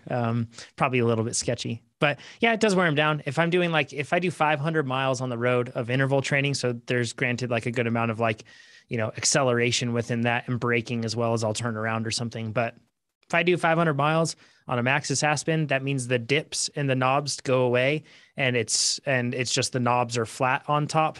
And if I get up to 1,000 miles, then the knobs are at risk of disappearing, basically. Personally, that's what I've had. Hannah, I don't know if you'd have anything else to share. Yeah, I mean, I think that explains it numerically really well. I would just say, I mean, if you're worried about the tire wearing down, then yeah, it wears it down. But in general, I love to ride my mountain bike on the road. It's just more sport specificity. So I say do it, even if it wears down a little bit. For sure. And also, when a car is coming and my radar tells me a car is coming, I'm very comfortable on my mountain bike just going into the shoulder for a bit. Whereas on my road bike, I'm not. And that's I'm very, riding on the road is just more and more challenging for me mentally and emotionally over the time, just of losing friends and everything else. And that's a big help for me to know that I have that avenue of, no, I can just go onto the shoulder. It's fine. I can go into the dirt. It's no issue. And I think if you're doing sprint workouts too, having your hands wide versus in the drops, it does make a difference. So it's important to practice in that positioning as well. Good pro tips, Hannah. This one, I added to it because we have Hannah with us and it wouldn't really be fair to ask this one, but Michael says, would you rather be Ghana, being Filippo Ghana, Pogacar, Richie Rude, Nino Schurter, or Greg Minnaar? Chad, who would you pick? All these, I mean, I'm not sure if they're not all world champions, but they're basically world champions. I mean, Pogacar's basically there. Yeah, it'd be fun to be any one of them for a day or a season. But Greg Minnaar, just because he is the perfect expression of longevity. Yeah, super impressive athlete, right? I would pick Nino Schurter because he's also a helicopter pilot, and helicopters are the coolest things in the world. Now I made this one up for Hannah now as well. I said, who would you rather be? Ellen Van Dijk, Mariana Vos, Isabeau Courdurier, Evie Richards, or Miriam Nicole, which is analogous to each one of those world champions or experts in those fields, just in the same fields, but on the women's side. Who'd you pick, Hannah? It's such a hard question. I mean, I think just for the sake of rapid fire, I'll say Evie Richards, because look where she is right now. She's young. I feel like I can relate to that. So she truly is oh man, if there ever was, I wish I was her. I wish I was her. Yeah. That's exactly where I'm coming from. Or not exactly, but definitely Evie Richards, because I think she has just now had her eyes open to how very good she is. And that's got to be a really fun place to be. I mean, she's recognizing ridiculous potential. That's a really good way to put it. I do feel like, because you see that almost surprise after every race, and she's like, I can't believe I'm here. It's really fun to watch. What an incredible athlete. Keegan, I think we know who this is. He says, has Nate's towee arrived yet? If so, how does he like it? For those that don't know what a towee is, it's a bungee strap that you hook on your bike and then you tow your child up a hill. So he's commenting about Sophia towing Nate up hills. It's Cape Epic, which is hilarious. So I already think Nate is bringing like an entire bike in spare parts, basically. And I think that he wants Sophia to carry all those spare parts when they're out there, just in case something happens in the field. So Sophia's already going to like weigh as much as Nate with just carrying Nate's spares and nutrition, because he drinks and eats so much too. So next week we'll be talking with Nate to see how his prep has been going. And I am going to hold him to the coals here, and I'm going to ask him the tough questions. So everybody, it's going to be a fiery episode. It'll be good. Tune in next week. Caleb says, in a cyclocross race, would you rather have a good call up on a mountain bike or a bad call up on a CX bike? I'd take the CX bike. Yeah. Me too. Yeah. Racing cross on a mountain bike is not very, it's fine. It's totally fine. Anybody can do it, but it's frustrating if you're really trying to compete when you're racing toward the top there. This question I hear is, would you rather have a good first 5 minutes and then a bad 55 minutes, or would you rather have a bad first 5 minutes? That's a good way to put it. Yeah, exactly. Eric says as an IF, or intensity factor, of 0.9 over the course of a 3.5 hour mountain bike marathon race, an indicator of too low of an FTP. Hannah, you want to answer this one? Yeah, I think IF being intensity factor, I think if you're going off of heart rate, then no, it doesn't mean that you need to change your heart rate, because likely what's happening is your intensity is changing a lot. Your heart rate monitor just can't detect those things quick enough. And so if that's by heart rate, I'm not surprised at all. If it's by power, then yes, probably, because 0.9 over the course of 3.5 hours would be incredibly difficult anyway, not to mention with mountain biking. The only thing to note with mountain biking is you also want to look at the VI, or variability index, because with mountain biking, you're looking at a lot of really, really high powers and then lower powers. And so there will be some times in some courses or some efforts where it's just so big of peaks and valleys that you can end up with some really interesting wattages. A lot of the time it ends up being lower, I think, on the mountain bike. Like you might finish a race and think, great, I rode tempo, but it doesn't really mean a lot. And so I think the rapid fire answer to this question is yes, if it's by power.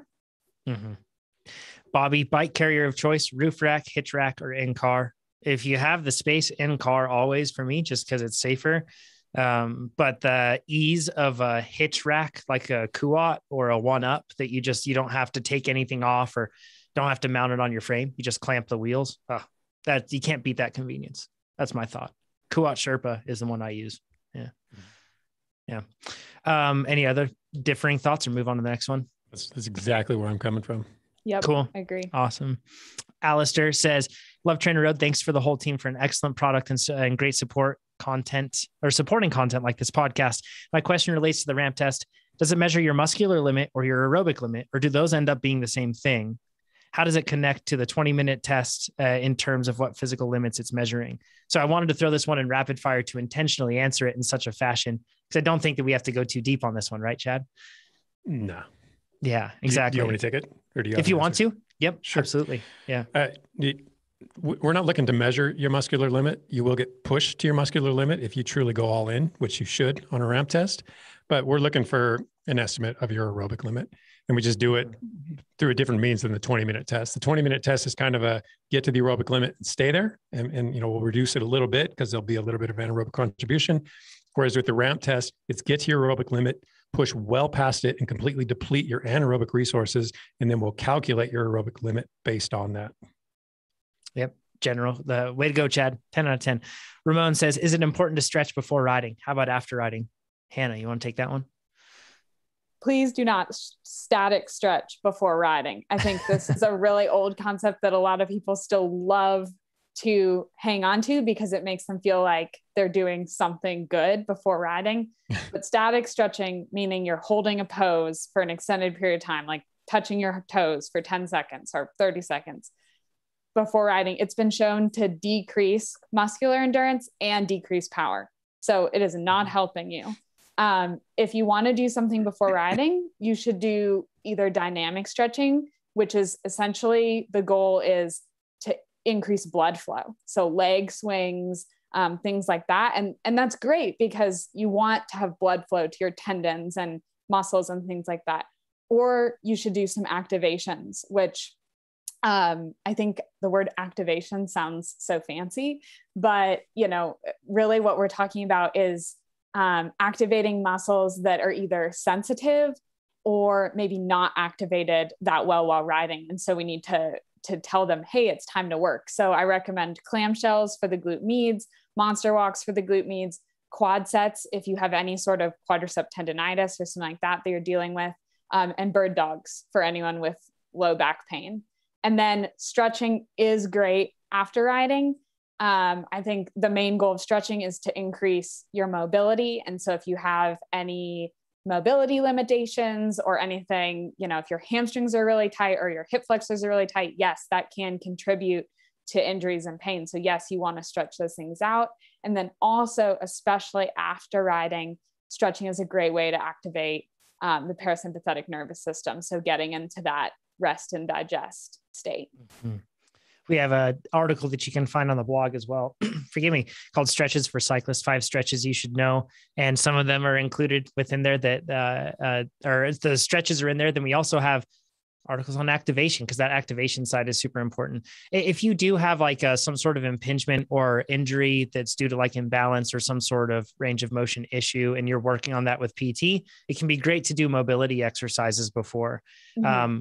But once again, that's less stretching and more about regaining control over like a larger range of motion within a joint, right? Or doing something along those lines. So yeah, great advice. Okay. Psychologically, I can't see myself staying sane with an indoor only training plan, even if the winter fast approaching in the Hudson Valley in New York where I ride. So question 1, this is from Matt. What's the best way to use TrainerRoad to balance weekday indoor sessions, but still get out on the road for a few hours on both Saturday and Sunday on my days off? Matt, 2 things. Number 1, outside workouts exist. Don't make training drudgery, right? You can train inside or outside wherever you want. All you have to do is go into your calendar and hit outside, and then your workout will become an outside workout and send right to your head unit. Super easy. Number 2, do a mid-volume or low-volume plan where you have your structure where you get it in the week and then get it on the weekends. That's the best way to do it because then that gives you the flexibility for life to be able to intervene and still not throw your training off. And then you get to do all the fun stuff with your friends. And then his question 2, are you hiring? I think we're more or less kind of always hiring for different positions. You can check it out at trainerroad.com/jobs. There's an RSS you can subscribe to get updated on that. Ryan says, is riding a hardtail mountain bike at gravel races such as BWR a reasonable option, or will it be so disadvantageous to the point where it wouldn't be competitive? This has you written all over it, Hannah. You raced BWR San Diego this year. Yeah, I think it strongly depends on the gravel race. So the answer to this question is you need to do some serious research on the specific gravel race before you commit to that. And 2 perfect examples are Sophia won the Crusher and Tusher this year on a mountain bike. So clearly mountain bikes can work for some gravel events. That said, specifically for BWR, I raced a road bike there. And so that would be one where I don't think that you would be competitive on the mountain bike because there's so many road sections. So if you're thinking about using a road bike or a mountain bike instead of a gravel bike for a gravel race, you just need to be really sure with a lot of research. And especially in the gravel community, a lot of the time that research could just be a Facebook page or a forum dedicated to that race because most people are really excited about sharing that insight. For sure. Great points. And last rapid fire. Oh, sorry, Chad, go ahead. Really quick. What tires did you use on your road bike at BWR? Did you go full road or did you go high volume? Any tread? I used a really low profile tread of a tire that I will not name, but Katerina won it on a high road, a Maxxis high road. Okay. Awesome. Yeah. Barrick says, favorite fall beverage of choice. Chad, this one has you written all over it to lead us here. This doesn't have to be alcoholic. It could be anything. Oh, well. It can also be alcoholic. I should state. Yeah. So colder months mean imperial stouts and imperial porters, and then bourbon's forever on the list. It's a multi-seasonal. Nice. Hannah, how about you? What's your favorite drink? Fall drink? Since I'm really happy that Chad went down the alcoholic route, I'm going to say I make this really good. It's called apple pie moonshine. Ooh. Chad's going to be requesting a bottle. The look that he just gave. Yeah. Is it high booze or high sweetness? It's apple cider, apple juice, and Everclear. Oh, whoa. A bit of everything. Okay. Whoa. Awesome. I would say that my, I don't know. I don't drink pumpkin spice lattes. That's a very fall drink. I don't drink alcohol. Bubble water hasn't really jumped on the seasonal train yet. So I'm pretty boring. I guess hot cider. I don't know. Let's get into some listener questions. There's also some great live questions that have to do with what we talked about in the beginning, kind of like fueling and points of diminishing returns. You've submitted them. They're awesome. We're going to get to them. We're just going to answer a couple of questions that people have submitted at trainerroad.com/podcast, just like the deep dive questions. You can do that every week, and please do it. Whatever question you have, go to trainerroad.com/podcast and submit it. Chelsea submitted, "Hi, TrainerRoad team. I discovered your podcast a few months ago, and it helped me get excited about riding again after a long hiatus from exercise during the pandemic. Up until now, my focus has been triathlon and road cycling, but the podcast has opened my eyes to the many styles of mountain biking out there. And I recently demoed a mountain bike, and it was the most fun I've ever had on a bike." I feel that, Chelsea. Yeah, it's the best. My question is this: what advice do you have for someone buying their first mountain bike? In the long run, I'm interested in getting into cross-country racing, but I'm also interested in a bike that is pretty cushy on downhills. So would you recommend getting a full suspension bike with not much travel, like the Epic Evo she mentions, or in your case, you have the Trek Top Fuel, right, that you would ride, in this case, Hannah, or something a little bit more cushy, like a stump jumper, or in this case, I believe that would be the Trek Remedy, is a similar bike to what they have there. Trying to balance enough suspension to keep me comfy with efficiency. Thank you for your help. What would you suggest to Chelsea in this case, Hannah? Yeah, I think what we're talking about here is basically, 110, 120 travel bike versus more like a 130. But you also have to think about the fact that the geometry of those bikes are different, more slacked out for the greater suspension one. And so personally, for anyone buying their first mountain bike, more of a beginner, I recommend 100 to 120 millimeters of travel. And I think I think that that's the right move, because you want to be able to pedal the bike really well. And yes, all of these bikes that we're talking about, they all pedal great. And I'm sure, with a road bike background and a triathlon background, I'm sure you're really strong. But what you're going to notice is the difference in efficiency. And that can be really frustrating for someone new to mountain biking, because it's difficult to differentiate. Am I slow? Is my bike slow? Is the trail slow? And so getting a bike with really good efficiency is going to make you feel good and make you feel fast. And going fast is fun. If you have a bike that's heavier, more slacked out, it's also going to handle differently. And it can, it's cushy and it's fun, but it can also be difficult to maneuver, especially as a female. I can't speak from the male perspective, but it takes more upper body. And if you're not used to that, it can be a greater leap to make, especially for things like it's harder to lift up the front end, and that's going uphill, or even coming off of drops, getting back enough to keep that front end up. And then also, I think if you're newer to riding, you probably don't need more than 100 millimeters. It might feel good, but you're probably not doing a trail that is going to max out those 100 millimeters or 120, either one. It's so similar. And And so I just think it's better to take the time with that XC shorter travel bike to make sure you're using everything you have than just getting more. And so, yeah, you're probably not going to ride something that needs more, and you're probably not going to use it all because you're not going to be so used to setting up, how much PSI you want in your fork and your shock. And so spend some extra time at the bike shop with friends, or even just on your own, playing with those things, and really work on using it all before you take that next step up, deciding you need something more. Such fantastic points, Hannah, particularly about the context in which a beginner typically finds themselves in. That's fantastic. I want to point out or highlight one thing that you said. When you get a bike with a lot of suspension, it tends to be more initially soft and initially cushy, to use the term here that Chelsea shared with us.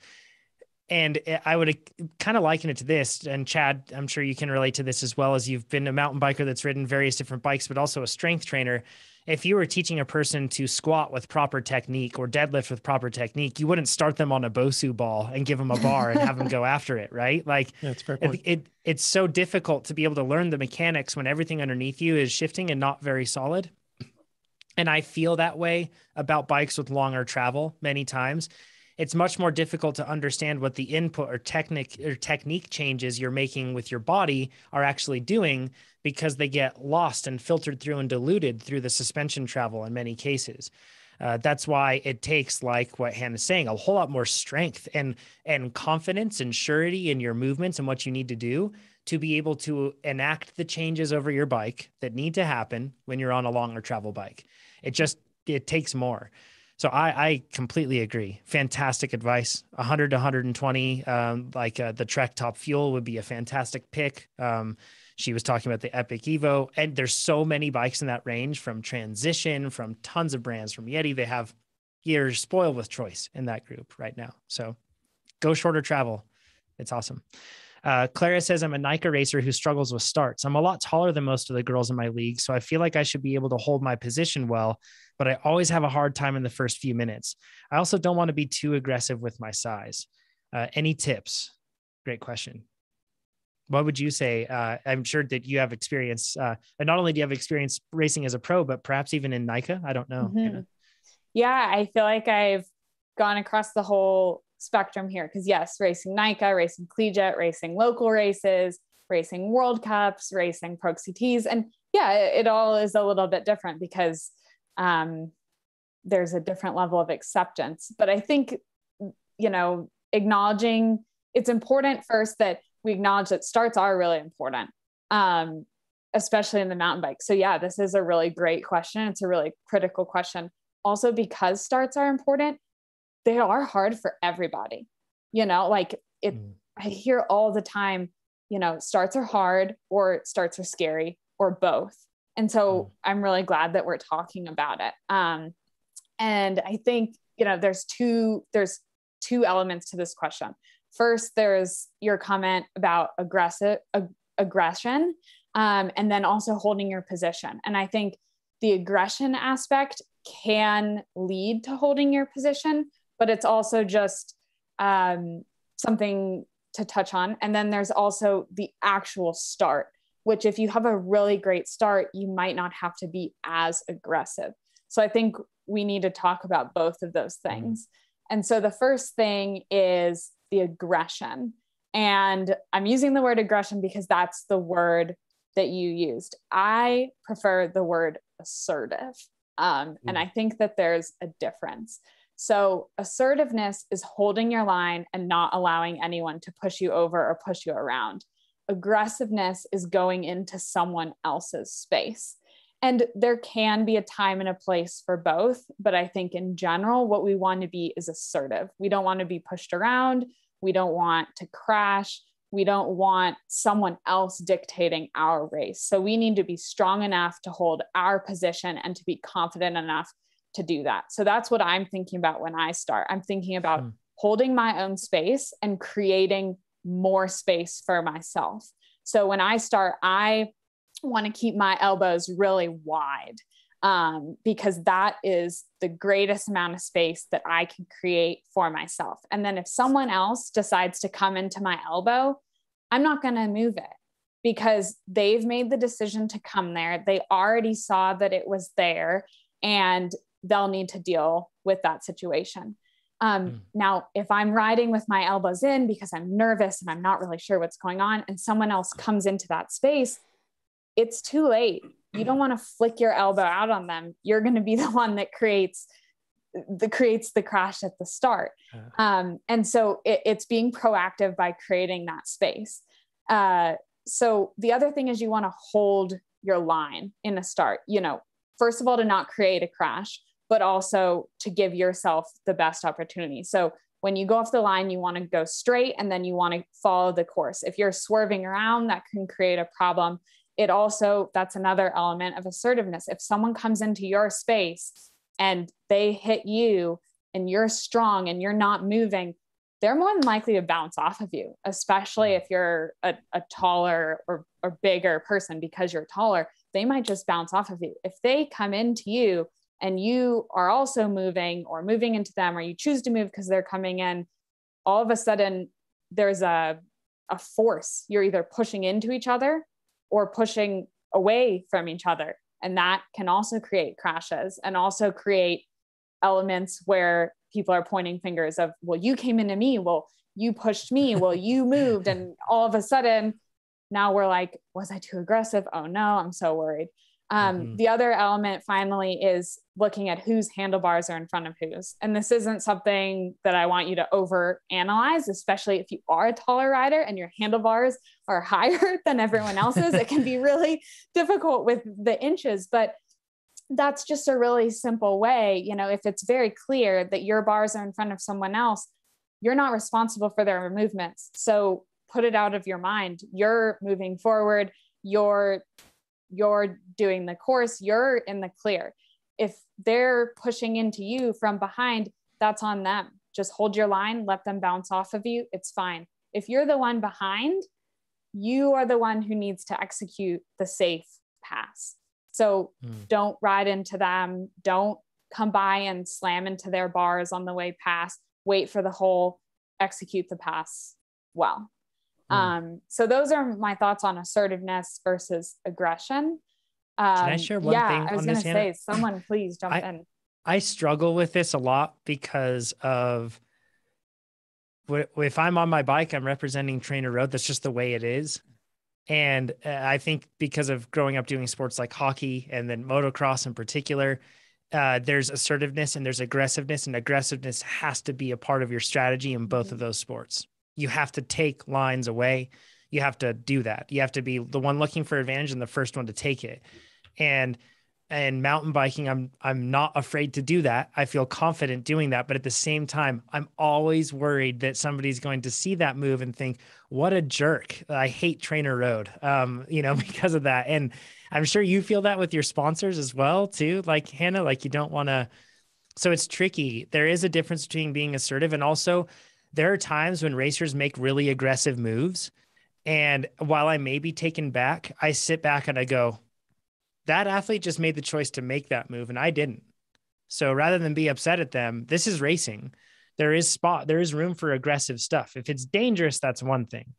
But there's a difference between being assertive, being aggressive, and being dangerous. All three of those are very different, and there's a time and a place for all of them. I mean, at a World Cup, take or be taken over. It is no holds barred there. But at a Nike race, I think it is time to play your cards a little bit nicer. And also, we're all people, and there are opportunities to explain yourself, not in the race, but if something happens that seems questionable, I have, even in a World Cup, actually, I have at the finish line said, hey, I just want you to know I made this decision because of X, Y, and Z. And I'm sorry that you seemed upset in the moment. I hope you understand that that was actually the best decision in the moment. And they can take it or leave it, but it's a part of sport and we have to make the decisions. We have to fairly make decisions with the information that we have. And then and sometimes those are mistakes and we have to own those mistakes. And other times they aren't mistakes. And you can't let other people's perspective on that, particularly if they were on the losing end of something, you can't let their perspective color that. Because especially being a taller rider, Clara, in this situation, you might always be the person that becomes the target for criticism. That happens because taller riders are ones that are going to be able to control situations better. So then as a result, you could find yourself constantly being criticized. So please don't pay attention to it when it's not justified.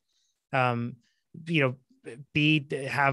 ownership of everything that you're doing and express radical candor with yourself. Those are two of our company core values, but express radical candor with yourself and others and make sure that you are owning what you should own.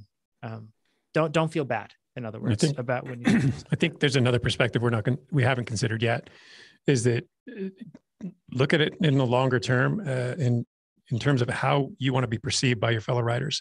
Do you want to be seen as an assertive rider or an aggressive rider? Because both those things have their pros and cons. I mean, being labeled an aggressive rider can work for you. I found in most situations, it doesn't. Being an assertive rider, I think almost always works for you. So I do agree that there are times where maybe a bit of aggression is merited. And I have never competed at the world level, so it might be very different there. But I think in most cases, assertiveness makes sense and aggression seldom does. Yeah. And assertiveness can be perceived as aggression to some people, right? That's what it is. But if you're holding your line and you are controlling your space, that's your space to own. Don't let anybody take it from you, but when you take somebody else's, that's when things get iffy. So, yeah.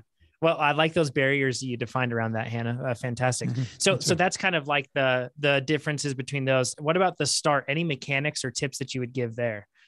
Yeah. And then I think, if you have a really great start and you get out ahead of everybody, you don't even have to worry about any of this. So that's like best case scenario. So just be first. Yeah, exactly. Just be first. So I think I kind of came up with 5 strategies around start. So the first one is practicing start specific intervals. And this is something that I think is really unique to mountain biking is we have to start really hard off the line, especially if there's a hole shot. And so we have to be used to going really hard and then being able to go back just 10% and then hold that. And so I think that's something that's really important to practice. And I always go back to practice the demands of the sport. And so you can just think, what do I do in a start? Or even what your next race is specifically. Maybe it's 30 seconds to the hole shot.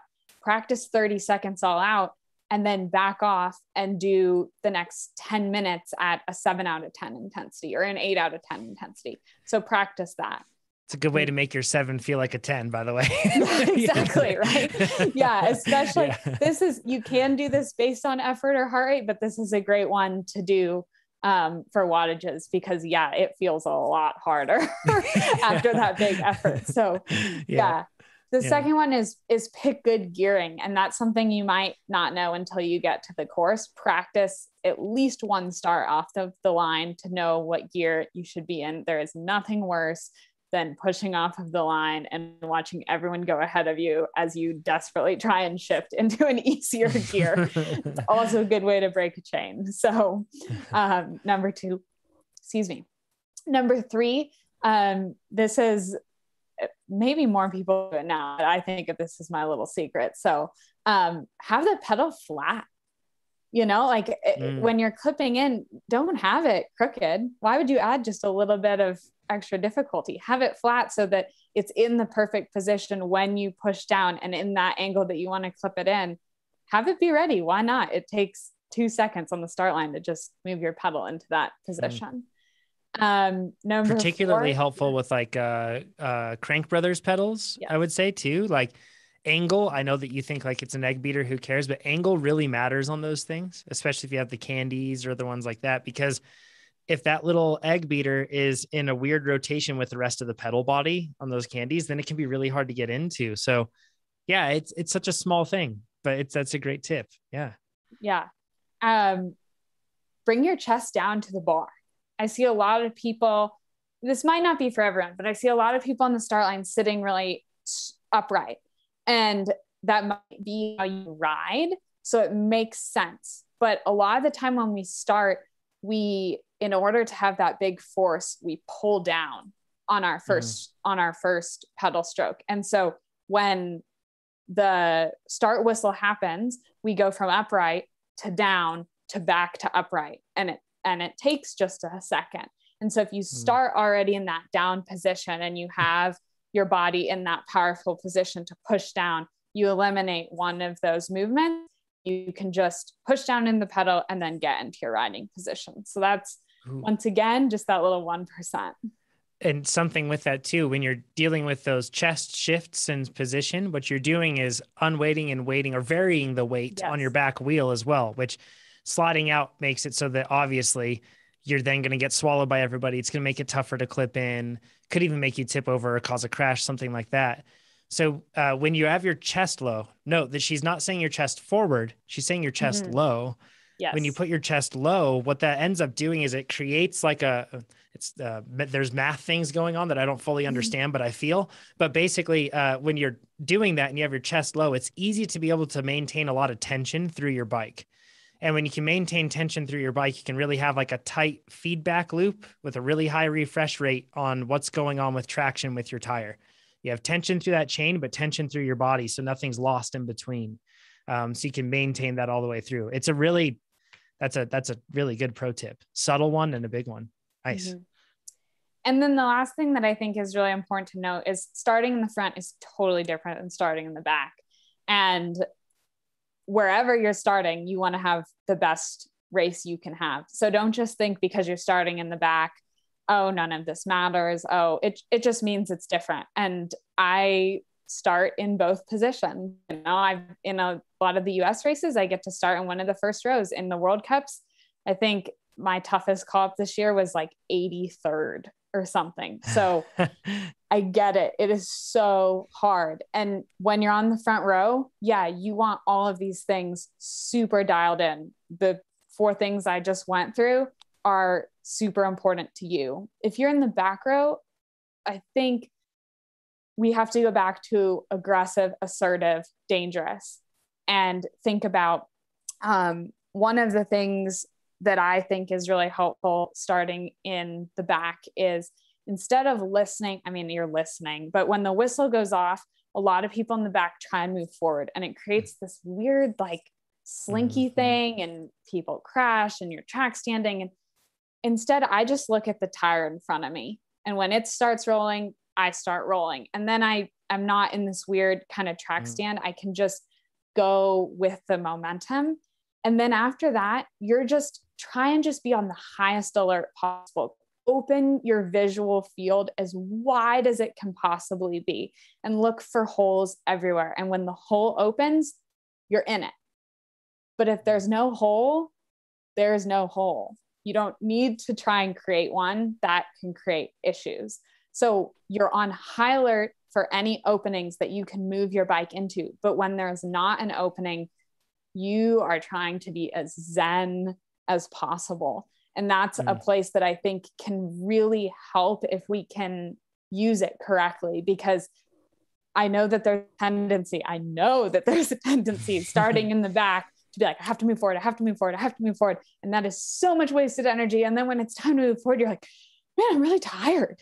And it's not because you've done anything. It's because you've been so excited to move forward. So you can just relax and rest. When it does open up, you'll be the first one that's ready to move.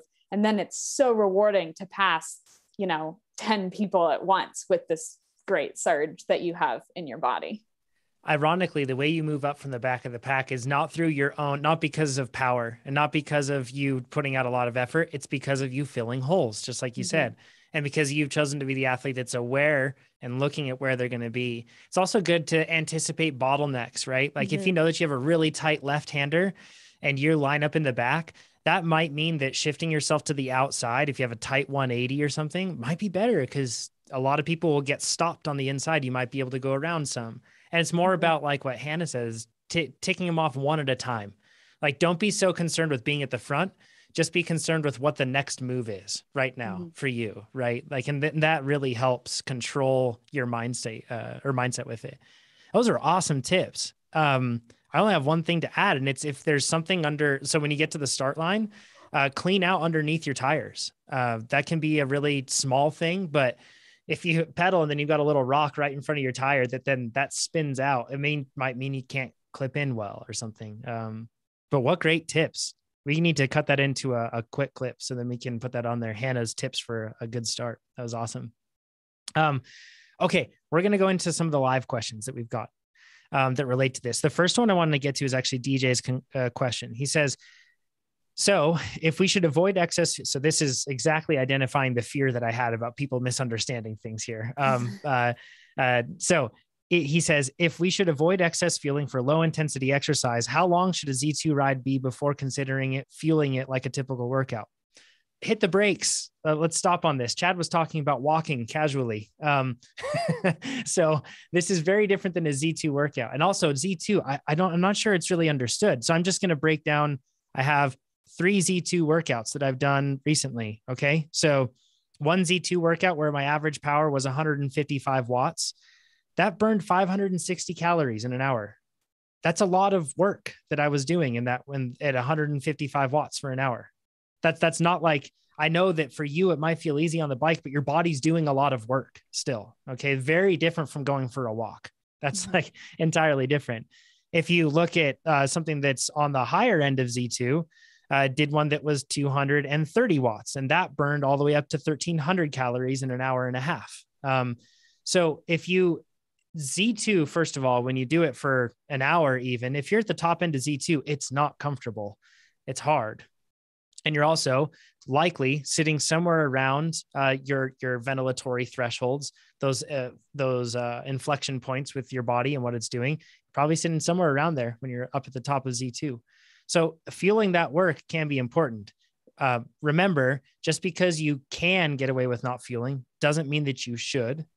Also, just because, and if it is a really easy day and it's not Z2 and we're talking zone 1 or something else, and maybe you don't need to fuel it, then yeah, you probably don't need to fuel it, but certainly don't be afraid to, and don't think that fueling a Z2 ride is going to somehow cause, metabolic dysfunction. That's far from it. Chad, I don't know if you have anything to add. Tim Podlegar put an interesting study behind this very notion when we know you can ride for an hour, hour and a half, 2 hours, and you don't have to ingest anything. If you keep the intensity light enough, doesn't mean it's the best way to train. It depends what you're chasing, first off. But in terms of interrupting lipolysis or staving it off, Tim Podlegar's research in this matter was, I think it was an entirely low intensity ride, but either way, he started furnishing his system, started eating carbohydrates after 30 minutes. He found that past that 30-minute window, there was no reduction in lipolysis. So the first 30 minutes unfueled, didn't do anything. Then he started eating carbohydrates 30 minutes in, intensity was low, and his lipolysis kept on ticking along. So there is evidence to support that you don't necessarily interrupt it, not the way we think. It doesn't. We've in the past tried to correct a misstatement or a misunderstanding where simply introducing carbohydrate into the system shuts lipolysis off, shuts fat burning off. That's not the case. And if you postpone it just a slight while, there's evidence to suggest that you don't affect it at all, that the lipolysis just rolls. Mm-hmm. Yeah. Once again, one of those situations where it's not a system of mutually exclusive switches in our bodies, right? It's a system of faders. Our body is much more dynamic than that. So that answers like 17 out of 18 of the questions that we got, because everybody wants us to say, starve yourself on the bike and pedal as long as you can and become fat adapted. And I know that's what you want us to say, but we're not going to say it because we push for health and performance. So you're verging into the territory of fasted rides, and that's a whole different conversation. Yep, exactly. Another question that's interesting. Somebody says, my brother adopts the quotes, "It's all about the macros approach, and timing and context is everything." What are your thoughts on that form of fueling? I have some thoughts. Maybe Hannah can share some. Then we can go to Chad, because I know, Chad, I'm sure that you have some thoughts on that too. I think timing is really important. I think macros generally, I don't even know if generally, if you measure macros, it can be a great way to make sure that you're getting quality. Because sometimes if you just focus on calories, I see a lot of people do the thing where like, well, I can go get Popeye's chicken and eat that, and it's the same amount of calories, or I could go eat 6 bowls of salad and get to the same amount of calories or something. And I see that tossed around more often when people are talking about just the overall calorie goal. Sure. But yes, macros might help you focus more on quality, but I think that that's my main goal. Timing is important, but quality is so if macros works for you, cool. Hannah, do you have any thoughts on that?